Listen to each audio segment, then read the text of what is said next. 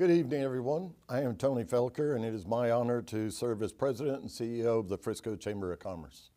Thank you for joining us tonight as we close out yet another election, in this case for City Council Place 3. Please remember that early voting commences next Monday, May 24th, and Election Day itself is Saturday, June 5th. Before we get into this evening's forum, though, we want to take a minute and outline how we arrived at this point in time. On May 1st, 2021, the elections for City Council took place. There were 4 candidates who entered the City Council Place 3 race. Due to the fact that none of the 4 candidates received a majority, 50% plus 1 vote, of the vote in that election, the top 2 vote getters headed to a runoff. Those individuals being Dr. Jennifer White and Ms. Angelia Pelham. On Tuesday evening, May 4th, Christopher Lee, Director of Governmental Affairs at the Frisco Chamber, asked both candidates if they would be available for a candidate forum on the evening of Wednesday, May 19th. Ms. Pelham immediately confirmed. Dr. White said she would have to check her schedule and get back with him as soon as possible. 7 days later, Dr. White had still not confirmed. Upon follow-up by Christopher Lee, Dr. White said that the 19th would not work for her. Over the next several days, the Frisco Chamber offered many options to ensure we had both candidates available for a candidate forum. The goal was to find a time that would work for both candidates and take place prior to early voting. We offered unconventional times over a 2-week window, including early in the morning, on the weekends, during the lunch hour, but Dr. White indicated none of these options fit with her schedule. Ultimately, Dr. White said she would not be able to join us for the candidate forum until after early voting was underway. At that point, the Frisco Chamber went back to the original date and time that we proposed and Ms. Pelham had agreed to, that being this evening, Wednesday, May 19th. In an effort to fulfill our mission to inform and educate our business community, we offered Dr. White the option to provide an unedited 2 to 3 minute video to be submitted no later than 4 p.m. on May 19th.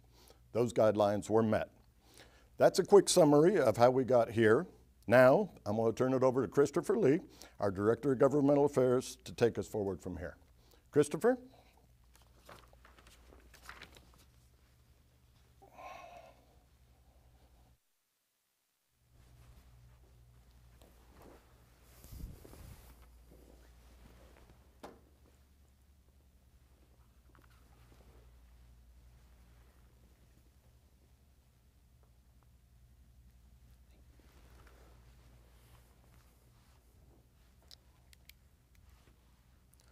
Good evening. We're back. We're here.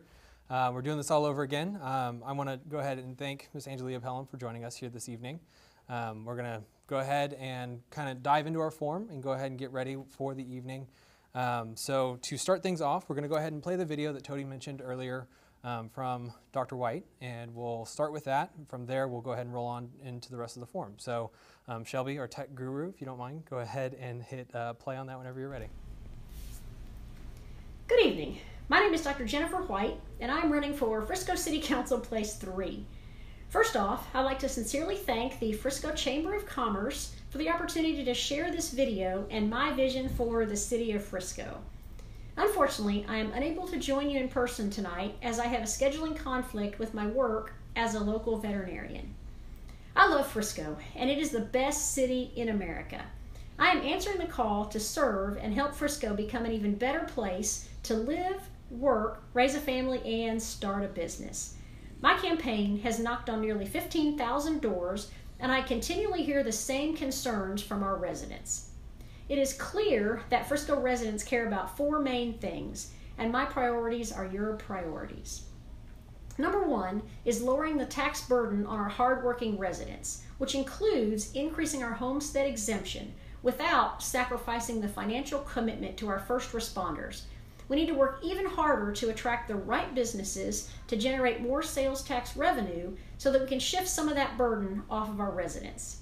In analyzing our previous budgets, it's quite interesting that in the last 10 years, Frisco has increased the personnel of our police force by 65% and fire personnel by 73%. In that same 10-year span, we have increased the personnel at Frisco Athletic Center by 74%. That math just doesn't add up. We need to focus on the core functions of government, and the city of Frisco should not be in the gym business. Number 2, reducing density and apartments and protecting our suburban heritage. I will lead the fight to prevent Frisco from becoming like Dallas. Number 3, fully supporting our brave public safety officials. I'm so proud to announce that I have been endorsed by the Frisco Firefighters Association, and I will never vote to defund the police. Our first responders know that I will always have their back.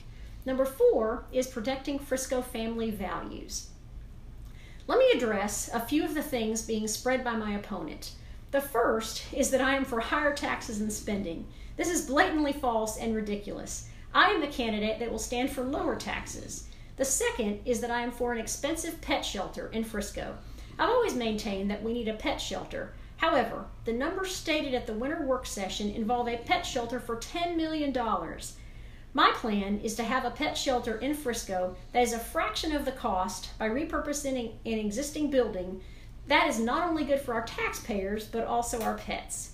In closing, I believe that I am the right candidate at the right time to help lead Frisco into the future. I am not a politician and represent a true outsider. I will listen to our residents and be a voice of the people. I appreciate your consideration and ask for your vote in the June 5th runoff election. Thank you, and may God bless your family.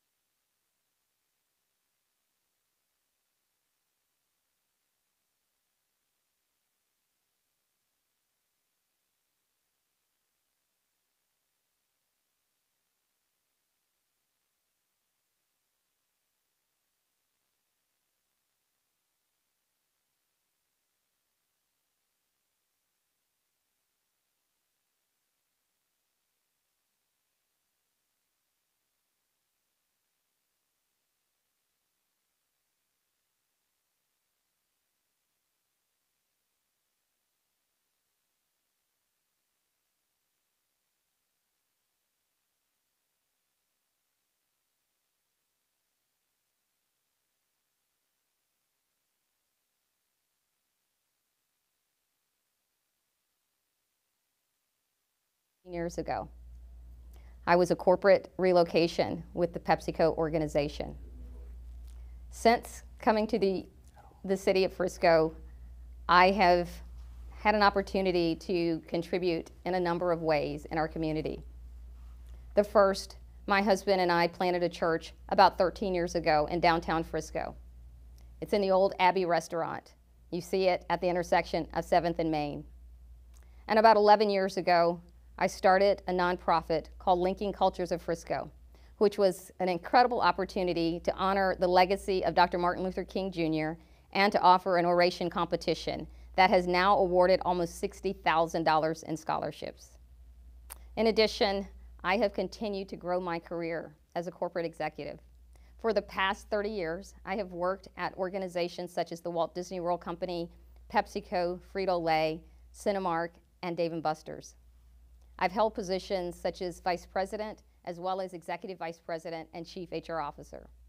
It is with that community service and those 30 years of corporate experience that I now come to the table wanting to be a part of the growth and the next chapter of Frisco. So that's why I'm here. I love this city, and I want to be able to contribute to this next chapter of our city's growth. My priorities are simple. It's public safety, that's priority 1. Continuing to focus on ensuring that the citizens of Frisco are safe in their homes, in their workplaces, in their schools, and ensuring that we have the right number of personnel, technology, and training for our public servants. 2, balanced economic growth, ensuring that we are continuing to diversify our tax base so that we can shift the burden from our residents to our corporate citizens. And then 3, ensuring that the diverse richness in our city is able to thrive, and we are able to celebrate all of the wonderful citizens that we have in our city, and everyone feels as though they have a voice in the direction of this city. Thank you for this opportunity, and I look forward to hearing and talking more about the direction of Frisco with my friend Chris here. Thank you for that. I do want to go back for just probably about a minute and a half.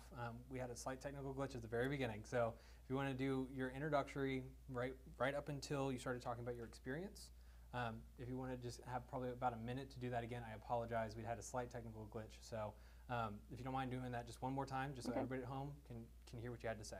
Awesome. So this is take 2, just in case you missed the first part. But as I shared earlier, 8 months ago when I started my campaign, I thought I was just running for place 3. But I have come to realize that I am not just running for a seat. I am running for the culture of this city. I'm running for the economic prosperity of this city. And I'm running for the unification of all of our residents, regardless of partisanship. That's why I'm running. That's why I need your vote. My husband and I and my daughter moved here 17 years ago as a product of a corporate relocation. And we've contributed to this city in a number of ways. As I mentioned, we launched a church back in 2008. We now are inhabiting the old Abbey restaurant downtown at the intersection of 7th and Main. And then 11 years ago, I launched a nonprofit, Linking Cultures of Frisco, which focuses on honoring the legacy of Dr. Martin Luther King and has awarded almost $60,000 in scholarships to students who have competed in an oration competition. And then I spent the past 30 years in corporate at the Walt Disney World Company, Pepsi, Frito-Lay, and Cinemark, in roles such as Vice President of Human Resources, all the way to Chief HR Officer and Executive Vice President. It's with that experience, as well as my commitment to this community, that I now seek to serve you on our City Council. Thank you. Perfect. I think you hit that right on the mark. I think if my tech guru over there is identifying that, we got it all covered. Got it? So Good. I believe you got your whole 3 minutes in there. So thank you again for working with us on that slight technical That's okay. glitch. So as we heard earlier in the video from your opponent, she made some references to you directly. So I want to give you an opportunity to go ahead and respond to that with our first question. So this is my first question to you. What is your response to Dr. White in her video? Well, I'm going to shift my focus to the camera because I'm hoping that Dr. White is actually watching. Dr. White, one of the very first lessons I learned from my mother was the first act of courage is to simply show up. You did not show up. You failed the citizens of Frisco. You said you would fight on behalf of the residents of Frisco. How on earth are the residents of Frisco expecting you to fight for them and have a conversation and be able to defend issues with 5 council members and a mayor when you fail to show up to debate me? It's an act of cowardice. You should have been here, and you failed the citizens of Frisco. Okay. Thank you for your response. We're going to go ahead and change it up just a little bit and talk about some things that you mentioned in our previous candidate forum. So one of the things that came up in a previous candidate forum, hopefully we have a little bit of fun with this. I feel like this has been a little heavy start to all of this. So we'll go ahead and Yeah, let's lighten it up. have a little bit of fun with this one. So we talked about a trolley last time. I think Tony mentioned he wanted it to be named Tony's Trolley if it came to be. So since we've relegated him to timekeeper, he's looking for something to hold on to. Yeah. But you mentioned a trolley and kind of promoting tourism. What if that were to come to fruition? What would kind of be the plan for the budget on this program, and how would you pay for ongoing expenses? You know, Chris, one of the things that I've shared with Mayor Cheney and a number of council members is I think we are a shining star when it comes to us being, an attractive city. And I think that we could command a little bit more swagger than sometimes we actually do. I think that there are a number of private partnerships who would jump at the chance to partner with this city to launch it could be a trolley, it could be an open air bus, a London style bus. I mean, it could be any form of really creative mobilization that can take citizens and residents and tourists from one part of the city to the next. And so I really think that when it comes to spending for this particular idea, this is more of a revenue generator than an expense, because I think we could really have a strong partnership with one of our private partners to do this. Okay. Well, and talking about tourism, and earlier you mentioned kind of the culture of the city. I think you're kind of identifying some of those cultures. If you could just speak for maybe a minute on what you see is the culture of Frisco, and kind of what is the shining example that you see is the culture of Frisco? I love the culture of Frisco, and I'll tell you why I say that. I have worked for several iconic brands. When people think of Walt Disney World and they think of PepsiCo, they think of these very defined brands, and they have very positive emotions when they think of those brands. I would put Frisco right up there with those brands. When I think of Frisco, first of all, I think of a place that is economically vibrant and diversified. I think of a city where there is strong unification of a diverse resident base. I think of a city where there's lots of innovation, and we're always looking to that next idea. We're always looking around the corner. That's how I define Frisco, and that's a part of why I'm attracted to wanting to help lead this city. I love it, and I think it truly is one of the best places to live, not only in the United States, but I would say in the world. I think there's a lot of people here that would agree with you on that. Yeah. So we're going to kind of dive into the tax conversation. I think in our last candidate forum, I don't remember who mentioned it, but somebody said that Frisco didn't have the lowest tax rate in the area, and I went back and fact checked that, and I'm pretty sure we're the lowest, if not the second lowest, in the North Texas region when it comes to our taxes. And so when it comes to lowering our taxes or handling taxes in the city, and you mentioned it a little bit earlier in talking about economic development, what would be your plan to kind of tackle that homestead exemption or lowering our taxes or lowering that tax burden on our citizens? What would be your plan specifically for that? Yeah, and you're right, Chris. We are one of the lowest tax rates in this area. I think Flower Mound is probably the only other city that's lower than we are. So we absolutely have the lowest tax rate. I will tell you that the way we start to tackle the burden of taxes on our residents is continuing to grow our corporate citizen base. That's really how you basically shift the burden from the residents to our corporate citizens. So continuing to bring in organizations such as the PGA, and we have the Link coming. In fact, I think Mayor Cheney said that the Link property, which is a $1 billion property that's about to go up here in our northwest quadrant, is going to generate about $10 million in ad valorem and sales tax. So the way you shift that burden clearly is by bringing in these corporate citizens who can bear the brunt of this ad valorem tax and ensure that we now can afford this homestead exemption, which is a part of my platform. I joined John Keating in focusing on increasing homestead exemption from 10% to 20%. The way you can afford that is to bring in these corporate citizens. Well, I think you might have skipped ahead of me here, because I was about to ask you about the Link development from last night, and I think Mayor Cheney called it the one final piece of the puzzle when it comes to the area that surrounds the PGA. Yep. And that whole development. I was in that council meeting last night, and there was a lot of conversation from council members regarding that development project, and some of the concerns that were I think addressed, and I want to hear your perspective on this, was about density. Yep. They lowered, I believe it was about a third from the original plan to what was approved last night. There was a third of the residential units that were removed from that project. So can you share with us your thoughts on that for about a minute? Well, first of all, I am thrilled with that project. It is probably one of the most expensive pieces of property that we have in the city. It's got unobstructed views of both of the 18-hole golf courses. So it's an amazing piece of property, and I think we are developing it very smart with the mixed-use strategy that we have. And you're right, we have reduced the number of multifamily units by 30%. And we really started with this strategy about 5 to 6 years ago, as we really wanted to conquer this whole density issue. And I think we're seeing it play out here in the Link. I mean, there's kind of 3 steps to reducing density that we've adopted over the past 5 to 6 years. The first one is really ensuring that we have a greater amount of green space, going from 7 to 10% green space. The second piece is ensuring that we have 55 units per acre, and we have far less, as you've alluded to here. And then the third is phasing, and we have this concept called earn up. And so for a developer, in order to be able to build one multifamily unit, you have to build out 1,000 square feet of commercial space. So I think we're doing a very smart job in ensuring that we don't have a densely populated area, and I'm excited about the Link. Awesome. Okay, well, we talked about the Link, we talked about tourism, we talked about a lot of those things, and this is a conversation that myself, through kind of public policy and what I follow here at the Chamber as the Director of Government Affairs, I'm starting to hear a little bit more of as time goes on, and that's how do we get the employees for all of these tourism-based businesses and things that are moving here, how do we get them to live in the area? Affordable housing is probably one way to sum that up. We've got all these developments that are coming in, but how can we get our workers to actually enjoy the same things that our residents do?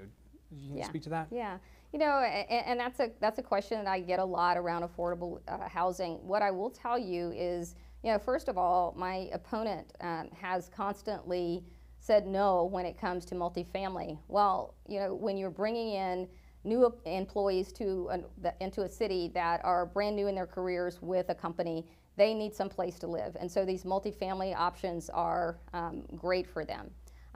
One of the stats that I've seen recently is that our millennial population has grown by 9%. We are the 6th most desirable city for millennials. They're coming to this city, they need a place to live, and multifamily is an option for them. When you think about my daughter, for example, is going off to college, my hope is that she will return to this city. She's going to need a multifamily opportunity when she moves back to the city. So I think that when we think about multifamily, we need to think more broadly and think about how do we attract these employees who are coming with these organizations, and the way you do that is you offer them a nice multifamily options. And so that's why I'm excited about the multifamily options that we have available. Awesome, thank you. Well, I've run through most of my questions, so I'm going to ask you kind of a fun question. What's your favorite place to eat in Frisco? Frisco Place, what's your favorite Frisco place to eat? So Rod's going to be excited about this, but Testa is my absolute favorite, and the Rossetti's I think I probably eat about 3 times a week, so I would have to say Testa by far is my favorite. Pizzeria Testa right over here on Frisco Square? Yes, right over in Frisco Square. It is quite a delicious pizza, so I will maybe agree with you on that one. There's a lot of good food here in Frisco. So you have to try the Rossetti's though. I mean, the pizza is phenomenal, but the little spicy Rossetti's are phenomenal. I'll put that on my list next time I go there, so I appreciate that. Well, I think I have gone through most of my questions. I'd love for you to ask your opponent a question. Unfortunately, we can't do that this evening. So with that, I'm going to go ahead and just move to our closing remarks, if that's all right with you. Yep. If you want to go ahead, I believe we said you had 2 minutes for your closing remarks. So if you want to go ahead and do your closing remarks, that's all on you. Awesome. Well, Frisco, thanks for joining in today, and hopefully you have gotten an opportunity to hear a little bit about how I think. Unfortunately, you didn't get that opportunity to hear that from my opponent. What I will tell you is my running, this is bigger than me. It really is. As you heard me say in the opening, this is about the culture and the economic prosperity and the unification of our city. This is bigger than me. I invite you, in fact, I would compel you to get out to the polls. Do not sit this one out. Our culture is at stake. I am a leader who values people over partisanship. I am a leader who values economic prosperity over financial stagnation. And I'm a leader who values unity over partisan polarization. That's what our city needs. That's the kind of culture we have, and that's the kind of culture I'm fighting to maintain. Come out, be a part, do not sit this one out. There is too much at stake. I look forward to seeing you at the polls.